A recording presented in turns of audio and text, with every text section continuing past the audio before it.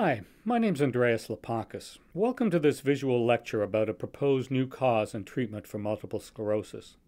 I'm a doctor at St. Michael's Hospital in Toronto, Canada.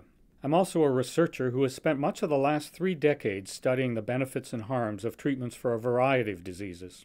I'd like to tell you the story of a new proposed cause and treatment for multiple sclerosis, or MS, called chronic cerebrospinal venous insufficiency, or CCSVI. Recently, like many Canadians, I've been struck by the dramatic and immediate improvement after the treatment of neck vein abnormalities that have been reported on YouTube and elsewhere by many people with MS. Although I'm not a neurologist, I know that MS can be a miserable disease and that current treatments aren't that good. I can understand the excitement that these positive reports have caused.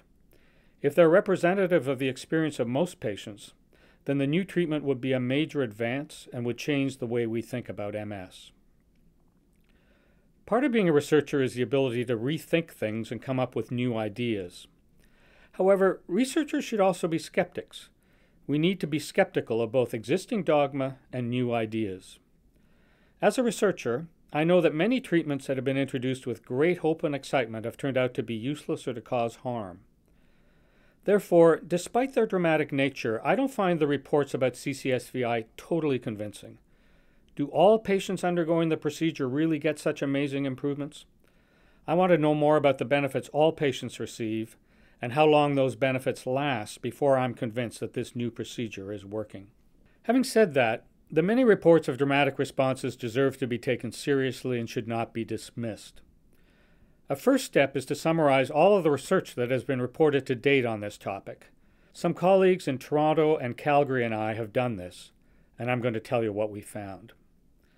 Let's start with a quick overview of neck veins and MS. It's quite an interesting story. About 3 years ago, Dr. Paolo Zamboni, a physician from Italy whose wife has MS, suggested that all people with multiple sclerosis had abnormalities of the veins draining the brain and spinal cord, and that these abnormalities were not present in any people who did not have MS. He called these abnormalities CCSVI, which is diagnosed with an ultrasound test. Dr. Zamboni used this method to examine 5 different aspects of blood flow and anatomy of the veins. As defined by Dr. Zamboni, a diagnosis of CCSVI is made if 2 or more of these 5 items are abnormal. Around the same time that he described CCSVI, Dr. Zamboni reported on 60 patients with MS who he had diagnosed with the condition. Each patient had a narrowing or kink in at least one neck vein and had those abnormalities treated by having a balloon blown up within the vein. Some patients also had a stent inserted, which is a cage that's often used to keep arteries open. Dr. Zamboni reported that there were no serious side effects from the treatment. Patients with relapsing remitting MS had an improvement in their MS symptoms, but the patients with progressive MS had no improvement. In medicine, when faced with a new discovery, we tend to do 2 things. First, we test the intervention out on other people in other settings to see if we get the same result, and second, we combine all the studies to look for common themes. Our research group searched for all published studies of CCSVI that met certain criteria and summarized the results. Let's start with the question of whether CCSVI is more common in people with MS. We were able to find 10 studies that used ultrasound to diagnose CCSVI and that compared a group of people with MS with people who did not have MS. What we found was a huge variation in the results of these studies, both in terms of the frequency with which MS patients were found to have CCSVI, and whether CCSVI was more common in people with MS than those without. On one extreme was Dr. Zamboni's exceptionally dramatic study, a result that is almost unheard of in medicine, which found CCSVI in 100% of people with MS and no people without MS. On the other extreme was a smaller study from Germany that found no CCSVI in anyone, whether or not they had MS. And in the middle was the largest study from the United States that found CCSVI in 61% of people with MS, 26% of healthy people, and 46% of people with neurological diseases other than MS. When we combined all the data from all studies, we found that CCSVI was 13 times more likely to be found in persons with MS than healthy people. If we remove the study from Dr. Zamboni because of its exceptional results and combine the other 9 studies, it changed to 5 times more likely. However, we quickly realized that the discrepancies among the studies meant that it is very difficult to interpret the results of the combined analysis. When results differ to this extent, apples and oranges, so to speak, it makes more sense to focus on trying to understand why the results are so different. We tried to think of the potential causes of the different results and considered 3 possible factors. Number 1, CCSVI is a newly described entity. Different groups might be using different ultrasound methods to assess the veins. Number 2, doing an ultrasound test can be quite subjective. Minor changes in pressure on the skin or breathing patterns of the person being examined can affect the results, as can the bias of the person performing the test itself. And number 3, some of the 10 studies were blinded, meaning that the person doing the ultrasound didn't know whether or not the person being examined had MS, and some were not blinded. Unfortunately, none of the studies that said they were unblinded reported on the success of blinding. In the end, unfortunately, we couldn't explain the reason for the differences in results. This means that our systematic review of ultrasound studies is inconclusive.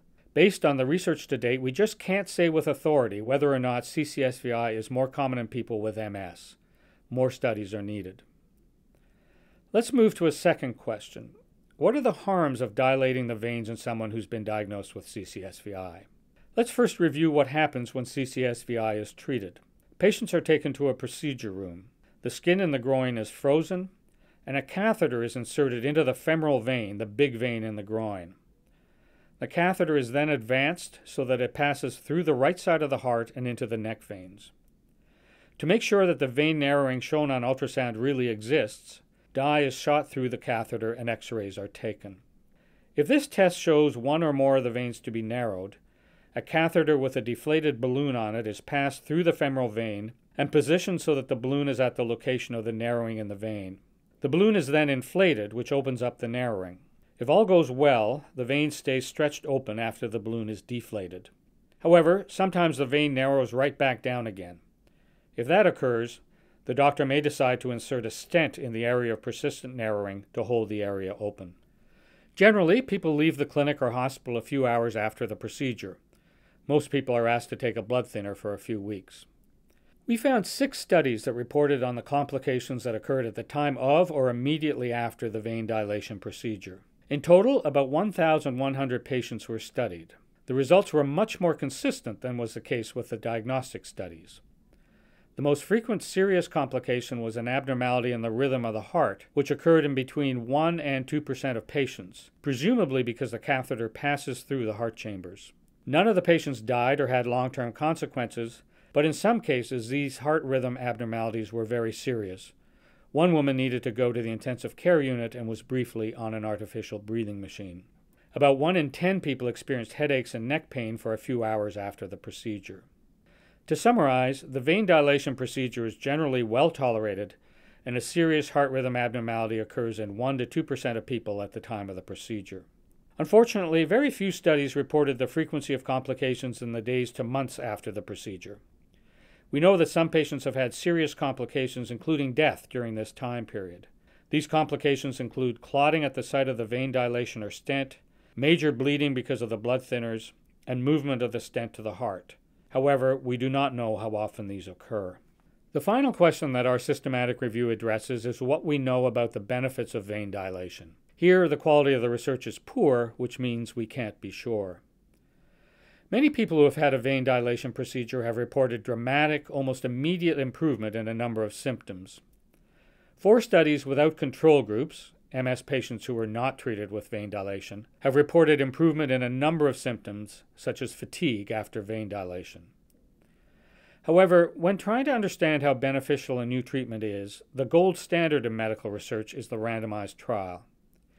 In a randomized trial, half of the patients are given the active therapy, in this case vein dilation, and the other half serve as an untreated control group. In this case, they would have the venogram, but they would not have any veins dilated. Patients who agree to participate in the trial are randomly, like the flip of a coin, assigned to one of the 2 groups. There are a number of reasons randomized trials are considered necessary to reliably determine the benefits of treatments. First, if we receive a treatment that we really think will work, we sometimes feel better even if the treatment doesn't work. Second, sometimes symptoms can improve spontaneously, and one thinks that the improvement was due to a treatment rather than the natural course of the disease. Third, doctors also want new treatments to work, and if they know that a patient received a treatment that they think is effective, they're more likely to report an improvement in their patient. All this means that in order to really know whether vein dilation improves symptoms in MS, and if it does, by how much, randomized trials are needed. It's usual to conduct 2 or more randomized trials of a new treatment so that one can see how consistent the results are in different groups of patients being treated for by different doctors. No randomized trials of vein dilation in people with MS have been reported, although at least 4 are underway or are being planned. When these studies are completed, we will have a much better understanding of the effects of vein dilation in people with CCSVI and MS. Until then, we won't really know.